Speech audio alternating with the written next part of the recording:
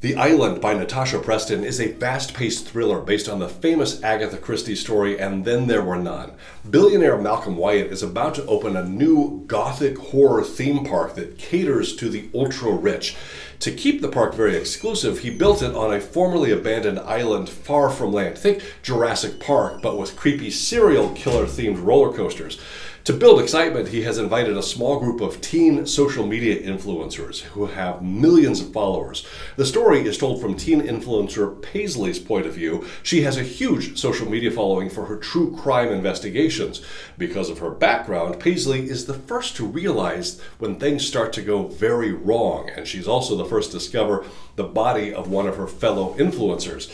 It's not the last, and true to the Agatha Christie mystery, more and more of the cast dies off as Paisley tries to solve the mystery of who is hunting them and why.